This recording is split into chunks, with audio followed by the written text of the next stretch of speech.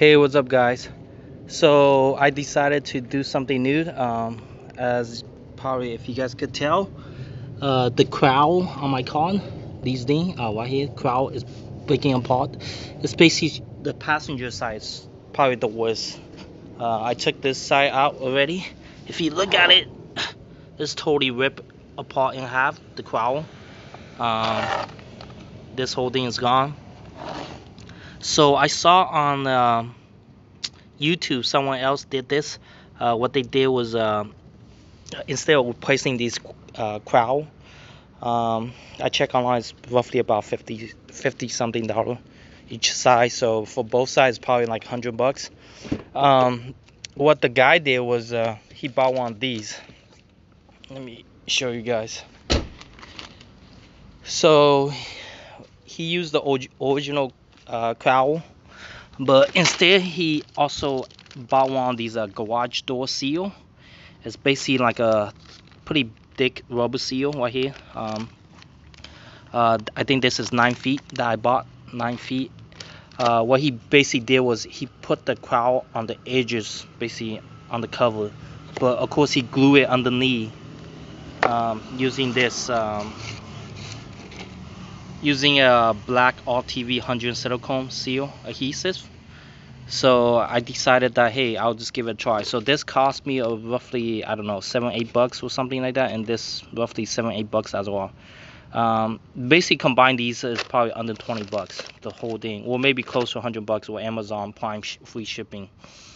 So yeah, so what I'm based on what the guy did was I can't remember his name. If it worked out, then obviously I had to give credit for him, but if it doesn't work out, then I don't know.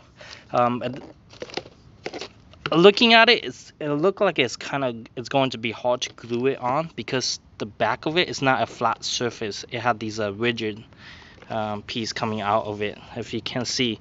So I'm not even sure how this is going to work yet. Obviously if I glue the adhesive on, I have to drill a hole on it because I need to screw this back on. So let me quickly give you instruction how to remove these. Obviously to remove the passenger side, you just need to move the windshield wiper up all the way to straight up, turn the car on, move the windshield wiper all the way up, and then turn the car off so the wiper will stand straight parallel on the top so that you could remove that side. Earlier the reason why I removed it because I was trying to clean my cabin air filter or change it. Apparently I bought the wrong one. Anyway, long story. That's why. So looking at this side, the driver's side, it seems like to remove this cowl, I need to remove the both wiper blades. So I need to unscrew these. I'm not sure what the size is, but you know, just look around. It felt like it's a 14 or 15 millimeter. To remove these, use a flathead. Let me show you guys quickly what exactly it looked like. So you remove the flathead, something like this. After you remove it, there should be 4 screws underneath that, which looks something like this, which I shouldn't leave it on the ground, but yeah, it's 4 screws. Should pick this up and put it somewhere. Anyway, I'll put it right here, the same spot. So yeah, so we move the cover, we move clip, full clip, same thing on that side. We move full clip, we move the cover, and underneath the cover it has like screws, these screws. We move the screws and the cowl should just come out. And then after it come out, obviously you want to clean up the edges, the top edges. Clean these up so that it looks good, and then stick that thing in. I'm not sure what exactly it's going to look like, but I was going to give it a try.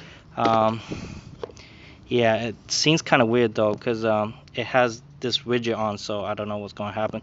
But anyway, let me remove everything first. Oh, alright guys, it's done. Just kidding. No, actually I didn't end up doing it. So after opening up this garage door seal,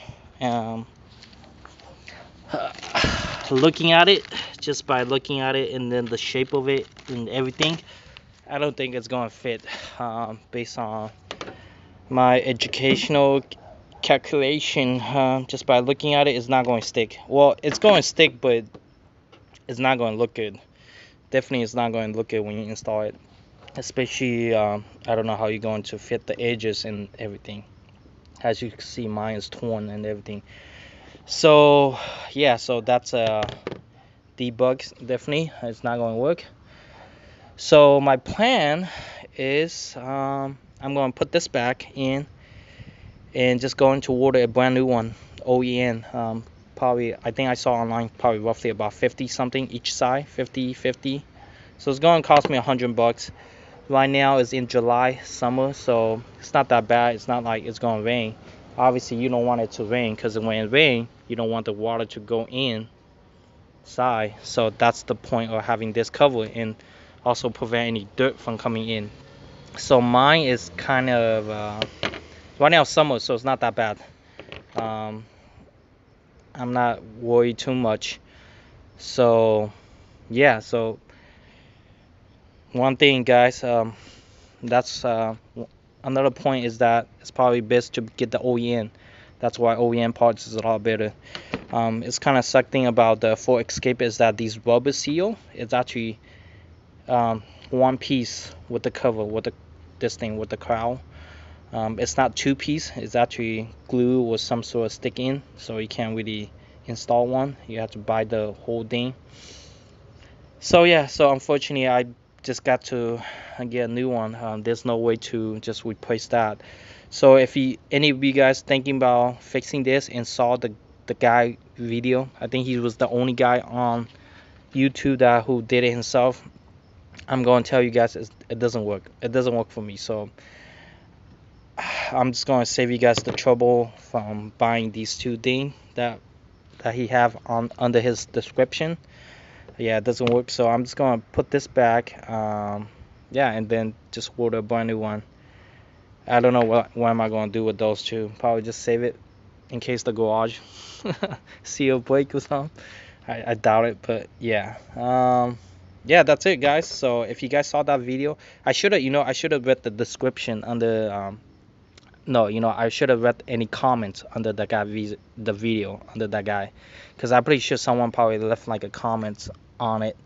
Oh shit, my thing is leaking. Okay, I gotta fix that. But anyway, other than that, that's it. Thanks for watching, and I'm going to put this back.